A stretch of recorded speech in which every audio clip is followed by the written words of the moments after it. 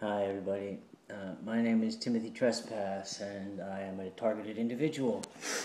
I'm coming to you today from what was our room for the past 7-8 months or so. We're almost moved out. We hired a couple people. We got to spend like $350 just to move the stuff because we're too weak to do it. This is the 8th move in 3 years. The first year after we moved out of the hotel, 330 West 51st Street, where this crazy stuff not started but got real crazy. We moved one place, they stole all our stuff. We moved another place. They just kept moving us. Lying to landlords, threatening them, whatever they had to do. So this is like the 6th, 7th, 8th move, I don't know, 9th move. I just gave up counting. And as I find myself getting sicker and sicker from the more gallons they gave me and from whatever else is being done to us, I realized that stuff is nice to have. And it's important to have when you're trying to do things, you know, like making videos or getting online, having clothes, or whatever it is you're trying to do, you know. But other than that, once you get sick, once you lose your health, and you can't carry shit anymore, and you can't, you know, can't wipe your own butt, then it's time to rethink your strategy on stuff, because the stuff ain't going with you when you die. In fact, nothing's going with you when you die except your spirit and all your deeds, everything you've ever done that make up your spirit, make up your energy. Anyway, I got some really out there stuff for you.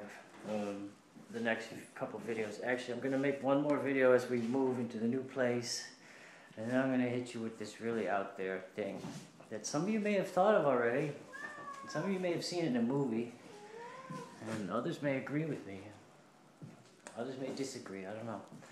This is some big stuff. This is paradigm shifting ideology, man. This is, you know, possibilities of why we are here. I don't know, maybe it's one of those big secrets. It's either that, or it's a serious mind control trick that they're playing on me that I have fallen for wholeheartedly. Because I'm a different model. I'm a different make and model than most. I'm sure there's many other makes and models like me, or of a similar make and model, who are designed to do the same things, but maybe we haven't figured out what they are yet. Where is our place in the social hierarchy? You know, I was thinking about this. I was listening to Gone to Carolina in my mind, a story about James Taylor, who was locked up in a mental institution in Stockbridge, Massachusetts. Somebody he knew there, and they just took them away, disappeared, never seen him again, her again.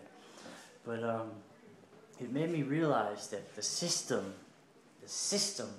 that we are part of, the system run by politicians, big banks, secret societies, from the top down to the lowest pawns who have no idea what's really going on but are making it happen every day. The system is designed to keep us down. It doesn't want too many of us bubbling up to the top, to the cream of the crop. It doesn't want us bubbling up to the top, because that's what a lot of us would do.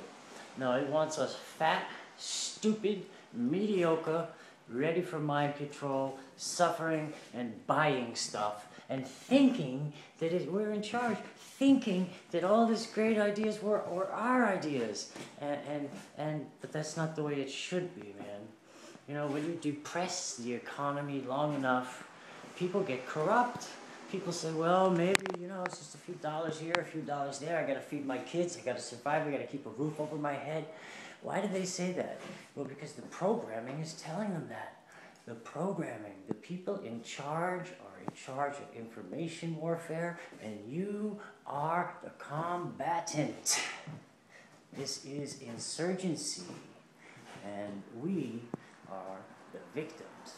So anybody with talent, anybody with good looks and intelligence and you know, kindness to animals and empathy and compassion and lots of amazing ideas that could actually change the world, those people are the ones that they hit first. Bam! And they hit them hard. Bam! And they hit them over and over. Bam! Why? Well, if you don't have the thumbs up from the rich and famous, if you don't have the golden stamp of approval that says, he's okay, we're going to use him for something, let him pass, then you're fucked, man. You're fucked, and you're going to be struggling and struggling and struggling because they want you to struggle. They want you to have strife. They want you to take it out on one another. They want you to hate me. They want me to hate you. Why? So that we can fight a lot and never realize that they set us as enemies. We're not enemies. We're brothers. They are the ones that are manipulating the system. The system is what has to be changed. Now, the system is being manipulated at such a level, so many levels, so deep, so high, so width and breadth, the whole thing. So it's up to us, the ones of us who have not been beaten down by video games and television and school and church and socialization and mind control and fluoride in the water, etc., etc., etc. Those people are the ones that need to step forward, step up, hold hands, and change the world. There are secrets that are not being told. There are lies that are being told to hide the secrets. Are we going to find them before we die? Is society ever going to change for the better? For one, for all? Well, we'll see. Thanks for listening. God bless you.